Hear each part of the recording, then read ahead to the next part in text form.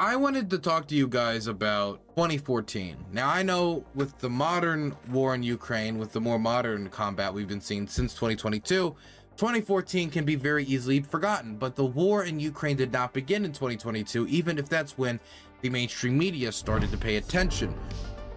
I love using buzzwords. Mainstream media. The Russians first invaded Ukraine, well, not historically first, but in this more recent conflict in 2014. After the Euromaidan revolution, after Yanukovych tried to move off of a campaign promise he did in the middle of the night and backed out of the association agreement with the European Union, people protested. He then responded to those protests by cracking down on them, by murdering many protesters, trying to outlaw protesting, and hiring literal armed gangs to try to put it down. That failed and made it worse. Then he fled the country. After he fled the country, there was an interim government installed, and then the interim government hosted elections, which then Petro Poroshenko was elected to.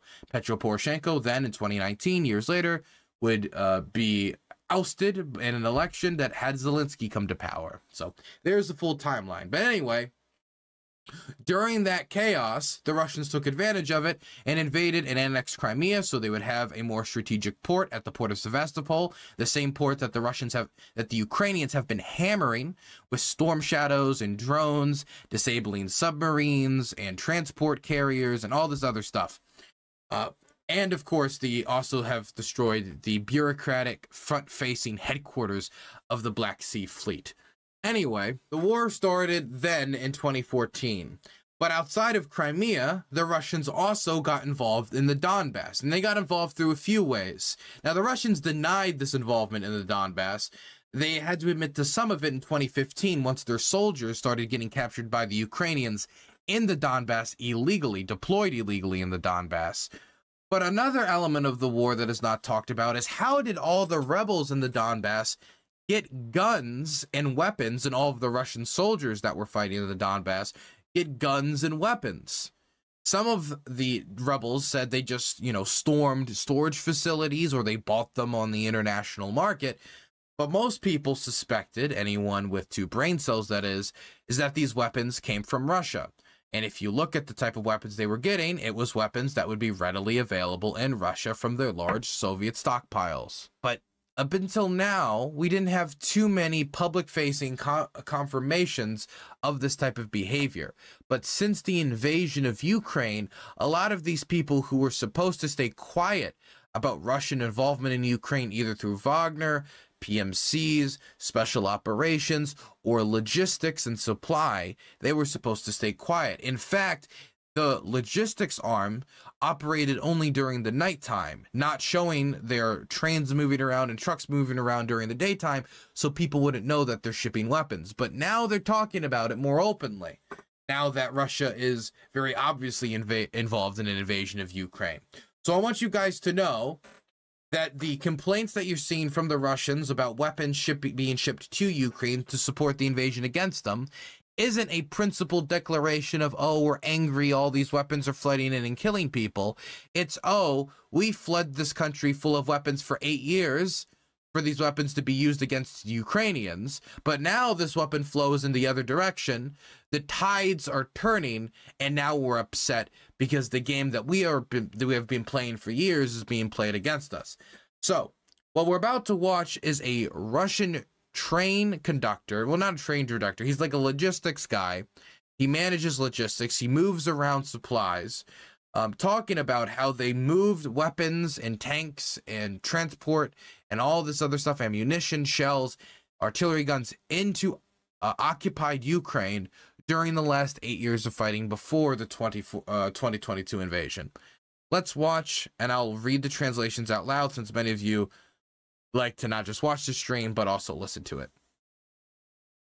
This is from the blogger who was reporting on this. The more time that passes since actually, let's skip this and just get straight to the admissions. I think that'd be easier.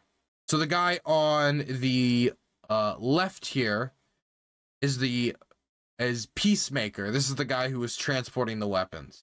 And on the right is the guy interviewing him. Hello, bro. Where are you from? Rostov. From Rostov. Rostov. Oh, Rostov. When it started, there was a lot of equipment that we carried over from Rostov to the Donetsk region, Ukraine. We transported equipment.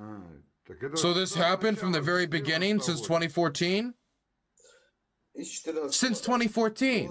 But then we moved it at night. Well, that's right.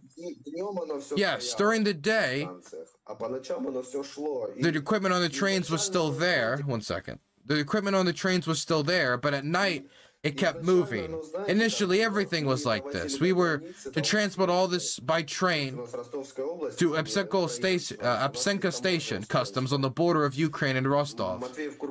First, there is the Markiv-Kurgan Railway. We delivered to the Umskanka Station, although we used to deliver it to Ilovaisk. This is where a famous battle occurred, but it's also currently occupied. Until one of our railway trains were blown up. After that, we were forbidden to travel there and cross the border ourselves. And at night, we arrived on our electric locomotives and picked up trains from the Upseka station. We, in turn, drove there to the border, and they arrived at night. One second, he's talking very fast. And they arrived at night and took away the trains with equipment. And at night, without spotlights or light, they went to their place and moved all the stuff. Grad rocket artillery, tanks. There were a lot back then. Entire carriages of artillery shells and closed train carriages. But only at night. And we took our Russian soldiers, whole echelons there. All the forest belts, all the forest plantations were filled with our soldiers and equipment. Apparently, they also shelled the Ukrainians at night. Well, it is known that we surrounded them in Ilovaisk. Yes, that's how it was, of course. So at that location, the Ukrainians were hit hard on the flanks, and they were surrounded, and the Russians offered them a corridor out so they could leave without getting annihilated. And then when they left in the corridor, they then just killed them all in the corridor. It was a very infamous example of the Russians betraying the Ukrainians. What they said on the TV was funny, of course. That's the miners were defeating the Ukrainian armies in those battles.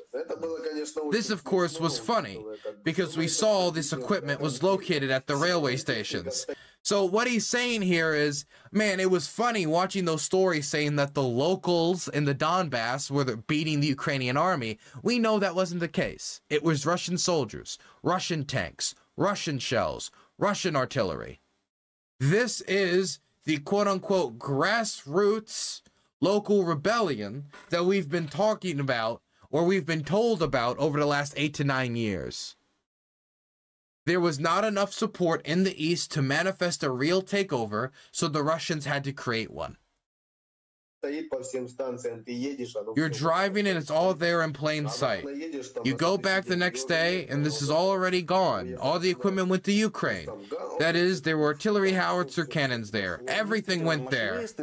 Anyway, he goes on to show different pictures and confirmation that they have of him working in the train station. As you can see here, is the picture of him operating the train, and there's him in one of those electric locomotives. There's him in front of another one of the trains. He's very obviously the train conductor, train driver. The reason why I'm showing you guys this footage today is that one of the main narratives you'll hear from those trying to make apologetics for the Russian invasion of Ukraine is that there was a grassroots rebellion in the East, and then the Ukrainians, in their cruel, cruel ways, invaded and just started shelling everybody because they hate the Donbass children and just hate Russians so much. But we know that, especially due to recent confessions, that that was all bullshit. That the Russians invaded with their own troops, with their own tanks, and with their own guns, and of the local militias that did exist, they were supplied out of Russian stockpiles. They didn't just seize a bunch of rifles from police stations and hand it out to a couple thousand people to hold back the entire Ukrainian army, even if there was only 16 to 20,000 effective troops. That is not how it went down. It was Russian soldiers pushing forward the actions of the separatists. It was Russian tanks, Russian artillery shells, Russian artillery guns, and Russian trains managing the logistics. The Russian invasion of Ukraine did not begin in 2022. It began in 2014, not just of Crimea, as is often talked about, but in the Donbass as well. Even if they tried to cover up, that cover-up has fallen apart, as most Russians have come to the conclusion that the cover-up is no longer worth it, because now they are not fighting an asymmetrical hidden war against Ukraine, they are fighting an open war against Ukraine, and they no longer need to lie about their intentions and actions. It is to wipe Ukraine off the planet. It is to create a Russian supporting state and or erase the Ukrainian state, as they have done in occupied territory. You erase the Ukrainian identity and rebuild the Russian Empire in Europe. And they have been pursuing that goal since 2014 endlessly, through negotiated ceasefires that they didn't respect, all the way till their 2022 invasion that they claimed was just a training exercise.